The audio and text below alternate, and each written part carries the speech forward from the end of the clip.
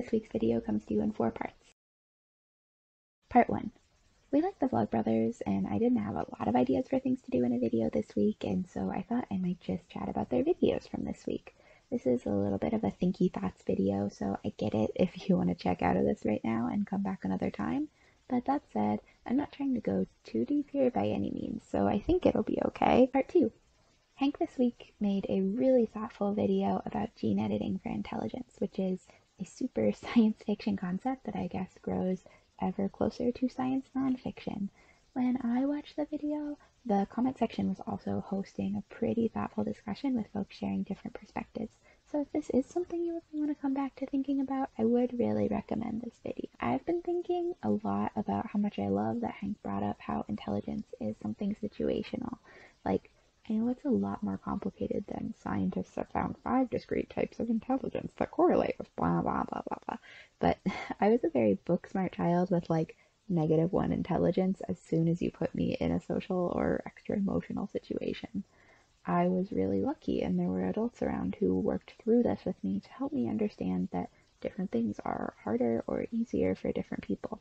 But I don't think that only people with less emotional intelligence would benefit from talking and learning about intellectual or other differences. I think all kids would. And I know I was shown a lot more grace about my social struggles than I would have been if I were not also traditionally school setting intelligent as well. I don't think that's okay either. So add that to the list of things I wish teachers and other folks who work with people had the bandwidth and support to consider more regularly. Part 3. I was also quite into John's video this week, all the way from mostly I just feel a lot to positive self-talk. I learned about this too in my elementary school social emotional behavioral lessons, so actually I guess the common thread in this video is childhood counseling. Wow. But anyway, as an elementary schooler, we called them affirmations, and I think because of our age, we were just told to essentially memorize a few that we thought would work for us. I was really resistant to these, whatever you call them, so I think that there's only one I still remember from that time. It's okay to feel the way you're feeling. As I've grown older, I have come to appreciate and use positive self-talk a lot more than child syntax did, because honestly, I do still struggle a lot of the time with being okay with how I feel. I should put that one back into rotation. But I've also found it very helpful to have affirmations from like external sources too. You've done hard things before is something John said, and something that some of my loved ones tell me when I'm having a hard time with something. And hearing it sometimes makes a world of difference. Obviously, I don't want to rely completely on others for affirmation though, so I tend to also use things like song lyrics or writing I like. 2 I come back to all the time the last couple of years are the opening line of Mary Oliver's poem Wild Geese, "You do not have to be good," and a line from the song Losing Touch by The Killers, "I ain't in no hurry."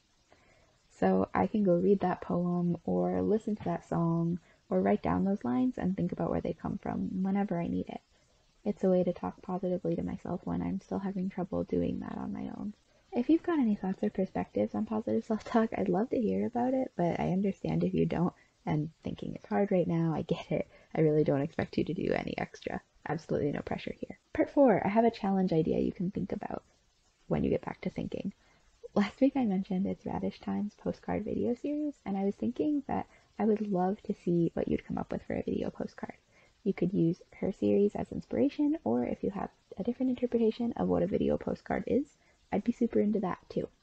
This definitely wouldn't be something you have to do right away, but if some future Alex wants to take on this challenge, I think that could be really cool. I guess maybe the outro is another part, I'm not really sure, but anyway, that's all I've got for now.